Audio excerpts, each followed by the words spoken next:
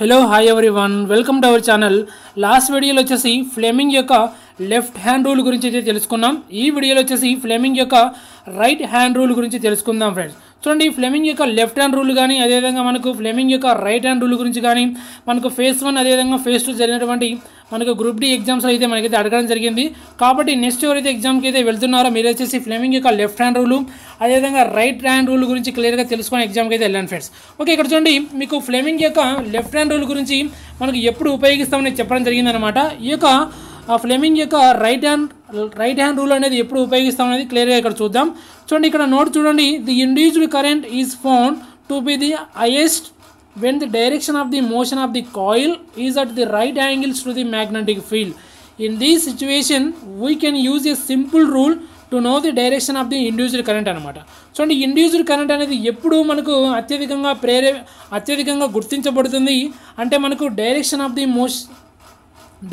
The motion అదేవిధంగా magnetic field అనేది ఎలా ఉండాలంటే లంబ కోణంలో ఉన్నప్పుడు అనమాట.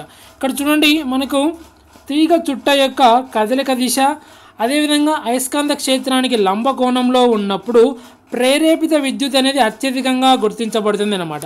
చూడండి, లంబ కోణంలో ఉండాలి. తీగ చుట్టు యొక్క కదలిక దిశ అయస్కాంత క్షేత్రానికి ఎలా ఉండాలి? లంబ కోణంలో ఉన్నప్పుడు ప్రేరేపిత విద్యుత్ అనేది అత్యధికంగా గుర్తించబడుతుంది అనమాట. అంటే ప్రేరేపిత విద్యుత్ అంటే ఇండ్యూస్డ్ కరెంట్ అనమాట. చూడండి, ఈ యొక్క సిచ్యువేషన్లో అంటే ఈ పరిస్థితిలో ప్రేరేపిత కరెంట్ యొక్క దిశ తెలుసుకోవడానికి మనమైతే ఒక సాధారణ నియమాన్ని అయితే ఉపయోగించవచ్చు అనమాట. ఈ నియమాన్ని వచ్చేసి మనకు ఏమని అంటారంటే ఫ్లెమింగ్ యొక్క కుడి చేతి నియమం అని అంటారు, గుర్తుపెట్టుకోండి. ఓకే, అంటే ఏంది? ఇండ్యూస్డ్ కరెంట్ యొక్క దిశ తెలుసుకోవడానికి మనకు మోషన్ ఆఫ్ ది చూడండి మనకు డైరెక్షన్ ఆఫ్ ది మోషన్ అదేవిధంగా మనకు మ్యాగ్నెటిక్ ఫీల్డ్ అనమాట. ఈ రెండు వచ్చేసి ఒకదానికొకటి లంబంగా ఉన్నప్పుడు మనం ప్రేరేపిత అంటే ఇండ్యూస్డ్ కరెంట్ యొక్క దిశను అయితే తెలుసుకోవచ్చు అనమాట.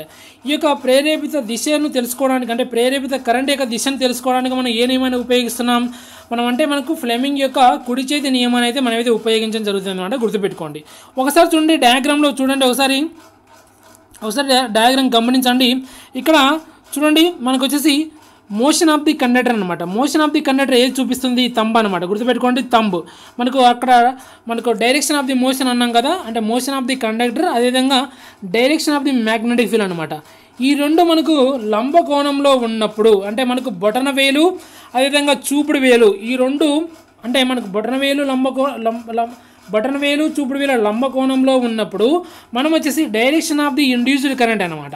అంటే direction of the induced current అంటే ఏంటంటే మనకు ప్రేరేపిత విద్యుత్ యొక్క దిశ తెలుసుకోవడానికి మనకి ఏ రెండు లంబంగా ఉండాలి?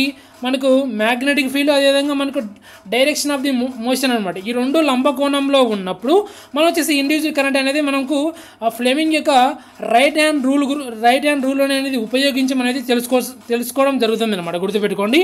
ఓకే, ఇక్కడ క్లియర్గా అర్థమైంది కదా మీకు. వచ్చేసి చూడండి, మనకి ఇదే ఇక్కడ ఆ యొక్క పాయింట్లో చెప్పడం జరిగిందనమాట. ఒకసారి మనకు వచ్చేసి లెఫ్ట్ హ్యాండ్ రూల్ గురించి చూద్దాం. లెఫ్ట్ హ్యాండ్ రూల్ గురించి మీకు రెండు కంపేర్ చేసుకున్నప్పుడు మనకైతే కొంచెం క్లారిటీ అయితే వస్తుందన్నమాట. ఇక్కడ చూడండి, ఇది వచ్చేసి మనకు ఫ్లెమింగ్ యొక్క లెఫ్ట్ హ్యాండ్ రూల్ అనమాట. మీకు ఫ్లెమింగ్ యొక్క లెఫ్ట్ హ్యాండ్ రూల్ ఏమి చెప్పాను ఒకసారి చూడండి. ఫ్లెమింగ్ యొక్క లెఫ్ట్ హ్యాండ్ రూల్ ఎప్పుడు ఉపయోగిస్తామని ఒకసారి ఇక్కడ పాయింట్ గమనించండి. చూడండి, కరెంట్ యొక్క దిశ అయస్కాంత క్షేత్రం యొక్క దిశకు లంబ కోణంలో ఉన్నప్పుడు చూడండి, కరెంట్ యొక్క దిశ అయస్కాంత క్షేత్రం యొక్క దిశకు లంబ కోణంలో ఉన్నప్పుడు అటువంటి సిచ్యువేషన్లో మనకు కండక్టర్పై బలం యొక్క దిశ తెలుసుకోవడానికి కనుగొనడానికి మనం ఫ్లెమింగ్ యొక్క ఎడమ చేతి నియమం అనేది ఉపయోగించడం జరుగుతుందని మీకు లాస్ట్ వీడియోలో నేను చెప్పాను అనమాట. అయితే ఇక్కడ క్లియర్గా చూడండి, డయాగ్రామ్లో ఇక్కడ మనకు ఫ్లెమింగ్ యొక్క లెఫ్ట్ హ్యాండ్ రూల్ ఎప్పుడు ఉపయోగించామంటే మనకు చూడండి, మనకు మిడిల్ ఫింగరు అదేవిధంగా మనకు చూపుడు వేలు ఈ రెండు లంబంగా ఉన్నప్పుడు అంటే ఈ రెండు లంబంగా ఉన్నప్పుడు మనం ఏం కనుక్కున్నాము? మనకు ఫోర్స్ ఆన్ ది అంటే తంబు యొక్క దిశ కనుక్కున్నాం అనమాట, గుర్తుపెట్టుకోండి. మనకు ఏ దిశను సూచిస్తుంది అంటే మనకు ఫోర్స్ ఆన్ ది కండక్టర్ ఏ దిశను సూచిస్తుంది అని మనం ఎప్పుడు కనుక్కున్నామంటే మనకు చూడండి, మిడిల్ ఫింగరు మనకు చూపుడు వేలు ఈ రెండు లంబంగా ఉన్నప్పుడు మనకు తమ్ము యొక్క దిశనైతే తెలుసుకోవడానికి మనకు ఫ్లెమింగ్ యొక్క లెఫ్ట్ హ్యాండ్ రూల్ అనేది ఉపయోగించడం జరిగిందనమాట. చూడండి, మనకు ఫ్లెమింగ్ యొక్క రైట్ హ్యాండ్ రూల్ని ఎప్పుడు ఉపయోగిస్తున్నాం? చూడండి, right hand rule left hand rule క్లియర్గా తెలుసుకోండి. మనకు రైట్ హ్యాండ్ రూల్ చూసినప్పుడు మనకు తంబు అదేవిధంగా మనకు బొటన వేలు అదేవిధంగా మనకు చూపుడు వేలు లంబంగా ఉండాలి. బటన్ వేలు చూపుడు వేలు ఈ రెండు లంబంగా ఉన్నప్పుడు మనకు వచ్చేసి మనకు మధ్య వేలు యొక్క దిశను తెలుసుకోవడానికి మనకు రైట్ హ్యాండ్ రూల్ అనేది ఉపయోగించడం జరుగుతుంది అనమాట. గుర్తుపెట్టుకోండి ఫ్రెండ్స్, క్లియర్గా ఇక్కడ మనకు లెఫ్ట్ హ్యాండ్ రూల్ అన్నప్పుడు మనకు చూపుడు వేలు మధ్య వేలు లంబంగా ఉన్నప్పుడు మనకు బటన్ వేలు యొక్క దిశను తెలుసుకుంటున్నాం అనమాట. చూడండి, మనకు ఫ్లెమింగ్ యొక్క లెఫ్ట్ హ్యాండ్ రూల్ చూసినట్లయితే మనకు చూపుడు వేలు అదేవిధంగా మధ్య వేలు లంబంగా ఉన్నప్పుడు మనకు బటన్ వేలు యొక్క దిశను తెలుసుకోవడానికి మనకు వచ్చేసి ఫ్లెమింగ్ యొక్క లెఫ్ట్ హ్యాండ్ రూల్ ఉపయోగించడం జరుగుతుంది. అదేవిధంగా రైట్ హ్యాండ్ రూల్ చూసినప్పుడు మనకు వచ్చేసి బటన్ వేలు అదేవిధంగా చూపుడు వేలు లంబంగా ఉన్నప్పుడు మధ్య వేలు యొక్క దిశను తెలుసుకోవడానికి మనకు వచ్చేసి ఫ్లెమింగ్ యొక్క రైట్ హ్యాండ్ రూల్ అనేది ఉపయోగించడం జరుగుతుంది అనమాట. గుర్తుపెట్టుకోండి ఫ్రెండ్స్. ఓకే, ఇది వచ్చేసి మనకు ఫ్లెమింగ్ యొక్క లెఫ్ట్ హ్యాండ్ అదేవిధంగా రైట్ హ్యాండ్ రూల్ అనేది ఎప్పుడు ఉపయోగిస్తామనేది క్లియర్గా గుర్తుపెట్టుకోవాలన్నమాట. చూడండి, చూపుడు వేలు మధ్య వేలు లంబంగా ఉన్నప్పుడు బటన్ వేలు దిశ తెలుసుకోవడానికి లెఫ్ట్ హ్యాండ్ రూలు, అదేవిధంగా మనకు బటన్ వేలు చూపుడు వేలు లంబంగా ఉన్నప్పుడు మధ్య వేలు యొక్క దిశ తెలుసుకోవడానికి మనకు వచ్చేసి దేన్ని ఉపయోగించడం జరుగుతుందంటే రైట్ హ్యాండ్ రూల్ అనేది ఉపయోగించడం జరుగుతుంది అనమాట. ఈ రెండు పాయింట్స్ అనేది గుర్తుపెట్టుకోవాలి, కన్ఫ్యూజ్ కాకూడదు. కన్ఫ్యూజ్ అయినామంటే మనం ఈజీగా మనమైతే 1 మార్క్ అయితే లాస్ కావాల్సి ఉంటుంది. కాబట్టి క్లియర్గా గుర్తుపెట్టుకోండి ఫ్రెండ్స్. ఓకే, ఇది వచ్చేసి మనకు దాని పాయింట్ అనమాట. క్లియర్గా మీకు చెప్పడం జరిగింది. తీగ చుట్ట యొక్క కదలిక దిశ అయస్కాంత క్షేత్రానికి లంబ కోణంలో ఉన్నప్పుడు ప్రేరేపిత విద్యుత్ అత్యధికంగా గుర్తించబడుతుంది. ఈ యొక్క సిచ్యువేషన్లో ప్రేరేపిత కరెంట్ యొక్క దిశ తెలుసుకోవడానికి మనకైతే ఒక సాధారణ నియమాన్ని అయితే ఉపయోగిస్తామని చెప్పాం కదా. ఆ నియమం వచ్చేసి ఫ్లెమింగ్ యొక్క కుడి చేతి నియమం అనమాట. మీకు ఆల్రెడీ క్లియర్గా డయాగ్రామ్లో మీకు చెప్పాను కదా. వచ్చేసి చూడండి, మోషన్ ఆఫ్ ది కండక్టర్ అదేవిధంగా direction of the magnetic field ఈ రెండు లంబ కోణంలో ఉన్నప్పుడు మనకు ఈ యొక్క మధ్య వేలు యొక్క దిశ తెలుసుకోవడానికి మనం ఉపయోగించే నియమమే వచ్చేసి మనకు ఫ్లెమింగ్ యొక్క మనకు కుడి చేతి నియమం అన్నమాట. గుర్తుపెట్టుకోండి. ఓకే, ఇక్కడ చూద్దాం. మనకు కుడి చేతి నియమం గురించి కొన్ని పాయింట్స్ చూద్దాం ఫ్రెండ్స్. చూడండి, stretch the thumb, four finger and middle finger of the right hand so that they are perpendicular to each other. చూడండి, మీ యొక్క కుడి చేతి బొటన వేలు అదేవిధంగా చూపుడు వేలు మరియు మధ్య వేలను ఒకదానికొకటి లంబంగా ఉండేలా చాచండి. చూడండి, ఇక్కడ డయాగ్రామ్లో చూపించినట్టు ఈ విధంగా మీ యొక్క మధ్య వేలు కానీ చూపుడు వేలు కానీ బొటన వేలు కానీ ఒకదానికొకటి లంబంగా ఉన్నట్లు చాచండి ఫ్రెండ్స్. అప్పుడు చాచినట్లయితే మీకు ఆ విధంగా చాచినట్లయితే మీకు if the four finger indicates the direction of the magnetic field. చూడండి, చూపుడు వేలు అయస్కాంత క్షేత్రం యొక్క దిశను సూచిస్తుంది. ఇక్కడ చూడండి, మనకు లెఫ్ట్ హ్యాండ్ రూల్ కానీ అదేవిధంగా రైట్ హ్యాండ్ రూల్ కానీ రెండు వచ్చేసి మనకు అయస్కాంత క్షేత్రం యొక్క దిశనే సూచిస్తాయి ఫ్రెండ్స్. గుర్తుపెట్టుకోండి. అదేవిధంగా మనకు ఇక్కడ the thumb shows the direction of the motion of the conductor. మనకు లెఫ్ట్ హ్యాండ్ రూల్లో కూడా మనకు థంబ్ అనేది మోషన్ ఆఫ్ ది కండక్టర్ యొక్క దిశనే సూచిస్తుంది. కాబట్టి ఇక్కడ రెండు ఒకేలా ఉంటాయి. కానీ అక్కడ ఎప్పుడు ఉపయోగిస్తున్నాం అనేది క్లియర్గా తెలుసుకోవాలన్నమాట. మీకు ఆల్రెడీ చెప్పడం జరిగింది క్లియర్గా ఎప్పుడు ఉపయోగిస్తున్నాం అనేది. ఆ పాయింట్ అనేది బాగా గుర్తున్నట్టయితే మనకు ఎప్పుడు ఉపయోగిస్తున్నాం అనేది మనకు లెఫ్ట్ హ్యాండ్ రూల్ కానీ రైట్ హ్యాండ్ రూల్ కానీ ఏ దిశను సూచిస్తుందని మీకు క్లియర్గా మనకు చెప్పడం జరుగుతుంది అనమాట. ఓకే, ఇక్కడ చూడండి, మిడిల్ ఫింగర్. చూడండి, థంబ్ అనేది దేన్ని సూచిస్తుంది? Direction of the motion of the conductor అనమాట. అంటే బొటన వేలు కండక్టర్ యొక్క కదలిక దిశను సూచిస్తుంది. మనకు అక్కడ ఏం చెప్పాను, లెఫ్ట్ హ్యాండ్లో మనకు కండక్టర్ ఆఫ్ ది ఫోర్స్ అనమాట. మనకు కండక్టర్ ఆఫ్ ది ఫోర్స్ అనేది ఏ చూస్తుంది? బటన వేలు సూచిస్తుందని చెప్పాను అనమాట. మీకు లెఫ్ట్ హ్యాండ్లో ఒకసారి అది కూడా చూడండి. The middle finger will shows the direction of the induced current. మనకు లెఫ్ట్ హ్యాండ్ రూల్లో చూసినట్లయితే డైరెక్షన్ ఆఫ్ ది కరెంట్ అనమాట. డైరెక్షన్ ఆఫ్ ది కరెంట్ అనేది సూచిస్తుంది లెఫ్ట్ హ్యాండ్ రూల్లో. రైట్ హ్యాండ్ రూల్లో చూసినప్పుడు మిడిల్ ఫింగర్ అనేది దేని సూచిస్తుంది అంటే ఇండ్యూస్డ్ కరెంట్ అనమాట. గుర్తుపెట్టుకోండి. మధ్య వేలు ప్రేరేపిత విద్యుత్ దిశను చూపిస్తుంది. క్లియర్గా గుర్తుపెట్టుకోండి ఫ్రెండ్స్. చూడండి, ఫోర్ ఫింగర్ అనేది దేని సూచిస్తుంది ఒకసారి చూడండి. ఇక్కడ థంబ్ అనమాట. చూడండి, ఇది వచ్చేసి ఫ్లెమింగ్ యొక్క రైట్ హ్యాండ్ రూల్ అనేది. థంబ్ అనేది దేని సూచిస్తుంది అంటే మోషన్ ఆఫ్ ది కండక్టర్. అదేవిధంగా చూపుడు వేలు వచ్చేసి direction of the magnetic field. అదేవిధంగా మనకు మధ్య వేలు అనేది మనకు దేని సూచిస్తుంది అంటే మనకు direction of the induced current అంటే ప్రేరేపిత కరెంట్ అనేది చూపించడం జరుగుతుంది అనమాట. గుర్తుపెట్టుకోండి ఫ్రెండ్స్. ఇది వచ్చేసి ఫ్లెమింగ్ యొక్క రైట్ హ్యాండ్ రూల్ అనమాట. మీకు అదే ఇక్కడ క్లియర్గా 3 పాయింట్స్ అయితే ఇవ్వడం జరిగింది. If the four finger indicates the direction of the magnetic field. చూపుడు వేలు అయస్కాంత క్షేత్రం యొక్క దిశను సూచిస్తుంది. The thumb shows the direction of the motion of the conductor. Button వేలు కండక్టర్ యొక్క కదలిక దిశను సూచిస్తుంది. The middle finger will shows the direction of the induced current. మధ్య వేలు అనేది ప్రేరేపిత విద్యుత్ దిశను చూపిస్తుంది. గుర్తుపెట్టుకోండి ఫ్రెండ్స్.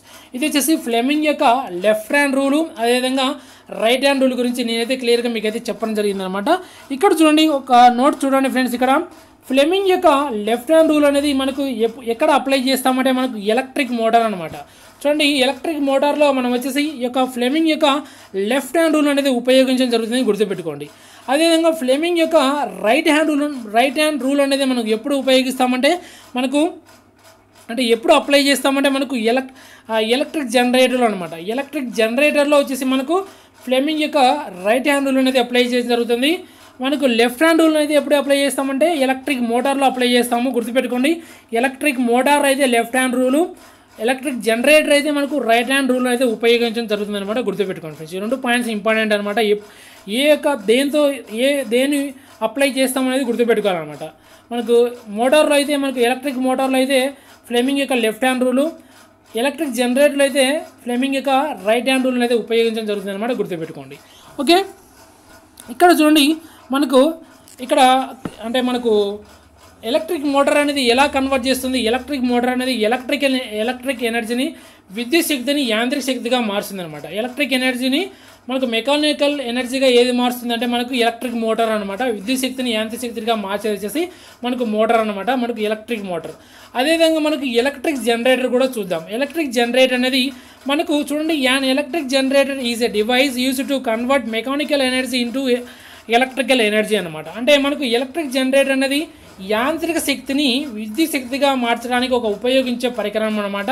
ఇక్కడ చూడండి, ఈ పాయింట్ అనేది చాలా చాలా ఇంపార్టెంట్ అనమాట. చూడండి, ఇక్కడ చూడండి, the generator is based on the principal of electromagnetic index discovered in 1831 by Michael Faraday, A British scientist. చూడండి, ఇక్కడ జనరేటర్ వచ్చేసి 1831లో బ్రిటిష్ శాస్త్రవేత్త అయినటువంటి మైకెల్ ఫారడే కనుగొన్న విద్యుత్ అయస్కాంత ఇండెక్స్ సూత్రంపై ఆధారపడి పనిచేస్తుంది. గుర్తుపెట్టుకోండి, మనకు ఈ యొక్క ఎలక్ట్రిక్ జనరేటర్ అనేది దేని మీద ఏ సూత్రంపై ఆధారపడి పనిచేస్తుంది అంటే విద్యుత్ అయస్కాంత ఇండక్షన్, అంటే మనకు ఎలక్ట్రోమాగ్నెటిక్ ఇండక్షన్ అనే సూత్రం మీద ఆధారపడి పనిచేస్తుంది. ఈ యొక్క ఎలక్ట్రోమాగ్నెటిక్ ఇండక్షన్ అనేది ఎవరు కనుగొన్నారంటే మనకు వచ్చేసి 1831లో మైకెల్ ఫారడే. ఈ క్వశ్చన్ అనేది మనకు రీసెంట్గా జరిగినటువంటి ఫేజ్ 1 ఫేజ్ 2లో కూడా అడిగారు ఫ్రెండ్స్. అందుకే మీకైతే క్లియర్గా నేనైతే ఇక్కడ మీకు దాని గురించి క్లియర్గా చెప్పడం జరిగిందనమాట. చూడండి, 1831లో మైకెల్ ఫారడే అనే శాస్త్రవేత్త వచ్చేసి మనకు ఎలక్ట్రోమాగ్నెటిక్ ఇండెక్స్ అనే సూత్రాన్ని అయితే ఇంప్లిమెంట్ చేయడం జరిగింది. ఈ యొక్క ఎలక్ట్రోమాగ్నెటిక్ ఇండెక్స్ అనే సూత్రాన్ని మనం ఎక్కడ మనకు యూజ్ చేస్తున్నామంటే ఎలక్ట్రిక్ జనరేటర్ అనమాట. ఎలక్ట్రిక్ జనరేటర్ అనేది ఈ యొక్క విద్యుత్ అయస్కాంత ఇండెక్స్ అనే సూత్రంపై ఆధారపడి పనిచేస్తుంది అనమాట. గుర్తుపెట్టుకోండి ఫ్రెండ్స్. ఓకే, ఇది వచ్చేసి మనకు ఎలక్ట్రిక్ జనరేటర్ అనమాట. ఎలక్ట్రిక్ జనరేటర్, అదేవిధంగా ఎలక్ట్రిక్ మోటార్ గురించి క్లియర్గా తెలుసుకోండి. అదేవిధంగా చూడండి, ఇక్కడ మనకు కాయిల్ అని చెప్పాను అనమాట. కాయిల్ అంటే ఏంటంటే ఇది చూడండి, ఇక్కడ ఇలా ఉంది కదా, ఇదే వచ్చేసి కాయిల్ అనమాట. మీకు ఒకసారి చూపిస్తున్నాను. మీకు స్టార్టింగ్లో మనకు కాయిల్ అని మీకు చెప్పడం జరిగింది. అంటే తీగ చుట్ట అంటే ఇదే అనమాట. తీగ చుట్ట అనేది ఈ విధంగా ఉంటుంది. ఓకే, ఇది వచ్చేసి మనకు ఫ్లెమింగ్ యొక్క లెఫ్ట్ హ్యాండ్ రూలు, అదేవిధంగా మనకు రైట్ హ్యాండ్ రూల్ గురించి మనకు క్లియర్గా వీడియోస్ అయితే నేను చేశాను ఫ్రెండ్స్. ఈ యొక్క నియమాలు, ఈ యొక్క మనకు ఎడమ చేతి నియమం కానీ కుడి చేతి నియమం కానీ క్లియర్గా నేనైతే ఎక్స్ప్లెయిన్ చేశాను. మీరు 1-2 సార్లు క్లియర్గా వీడియో విని మీరైతే ఎగ్జామ్కి వెళ్ళి ఎగ్జామ్లో క్వశ్చన్ అనేది ఏం అడిగారు అనేది క్లియర్గా చదివి ఒకసారి క్వశ్చన్ బాగా చదవండి. క్వశ్చన్లో ఏం అడిగారు అనేది చదివిన తర్వాత ఆన్సర్ చేయడం ఫ్రెండ్స్. ఎప్పటికైనా మనం క్వశ్చన్ అనేది క్లారిటీగా చదివిన తర్వాతనే మనకు అక్కడ ఏం అడిగాడు, కింద ఆప్షన్లు ఏమి ఇచ్చాడు అనేది మనం అయితే ఆన్సర్ చేసి రావచ్చు అనమాట. ఓకే, ఇది వచ్చేసి మనకు ఫ్లెమింగ్ యొక్క లెఫ్ట్ హ్యాండ్ రూల్, అదేవిధంగా రైట్ హ్యాండ్ రూల్ గురించి క్లియర్గా నేనైతే వీడియో చేశాను. క్లియర్గా 2 వీడియో చూసి మీరైతే ఎగ్జామ్కి అయితే వెళ్ళండి friends. Okay, thank you for everyone.